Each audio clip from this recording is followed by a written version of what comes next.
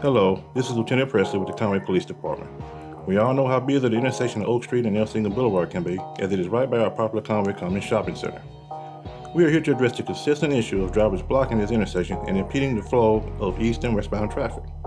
Beginning Monday, April 18, 2022, the Conway Police Department will be stationed at this intersection to enforce Arkansas State Statute 27-51-1302, which is stopping, standing, or parking prohibited in specified places. During this enforcement, citations will be issued. This will be an ongoing endeavor until drivers cease to block the Oak and Elsinger intersection. Thank you for your time. Stay safe.